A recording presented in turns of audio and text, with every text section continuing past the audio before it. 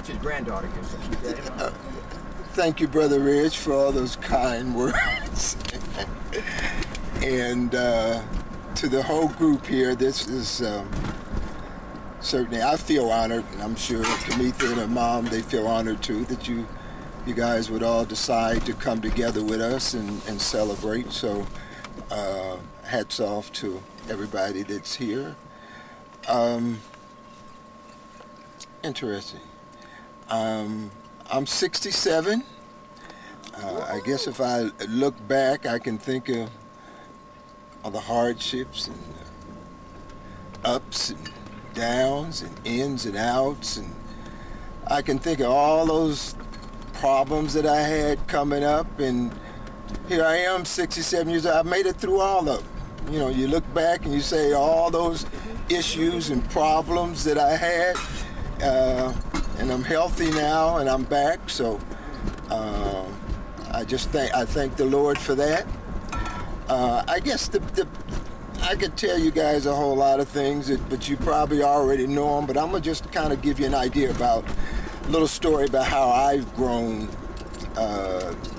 in the past 20 or 30 years. I think everybody can probably relate to this, but way back when, you know, the homeless men and the beggars on the street, way back when I was a young adult, I used to kind of run from these guys. You know, you go on the streets and you know they coming to ask you for money, and I used to run from them, you know. As time went on,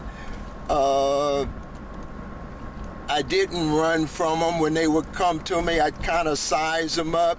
You know how some people look like, well, they can work, but, you know, why not? They're not working. So I used to try to kind of look at people and decide, you know, maybe should I give my money to them? They look like they can already have a job. And so I used to go through that. And so if they look like they could work or are able-bodied person, I wouldn't give them anything. And then as time has passed on, some of these homeless people, they'll come up to you, especially when you come to the filling stations or when you're getting gas, and they come up to you, and I would like, well, you know, maybe give them $1, maybe give them $2, and just do something like that.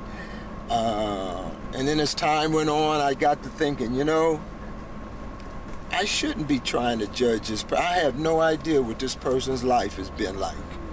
And you know, obviously, if this person had a choice, they wouldn't choose to be homeless. They would choose to be out there begging.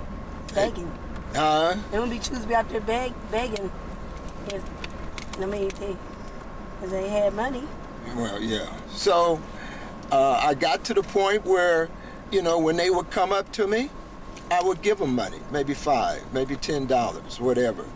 And so this one homeless guy, probably the last year, he seems to know when I come to the filling station. Yeah. He seems to know when I come to the filling station. All the time. So I would try to kind of pick a different time, you know, because he rides the bike I get up 5:30. I'm at the filling station at 6. He's there waiting. And so he lives there. You gotta get a paycheck. So I'll go in the store, I'll buy my paper. I can see him looking through the window there. See? So I'll come out and I'll go to my car and he'll come up behind me, you know, sir. And so then I'll kind of begrudgingly go into my pocket and give him something. So that's probably has gone on for maybe 3 or 4 months. And then it got to a point where I was saying, you know what, I got to be better than this. I just got to be better than this. So I would get to the point where before I would leave the house, I would set aside maybe $5 or $10 plus my gas money. So when this guy comes, I would have money for him. So I'd go into the gas station, I see him looking at me, he followed me out, I had money for him, so I would give it to him. So that must have gone on for a few weeks. And then finally I said, you know what, I still got to be better than that.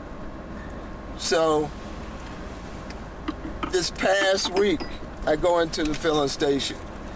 He's looking at me in there. I set aside $20. I come out, I don't wait for him to come to me. I went over to him, said, here, have a great day. I go over to pump my gas, and I hear this guy said, hey, mister. He's never spoken to me. He said, mister. He said, you're a great guy. And that just, you know, I'm telling you, that took my heart. For, you know, I'd never even heard the guy speak, but he said, man, you're a great guy.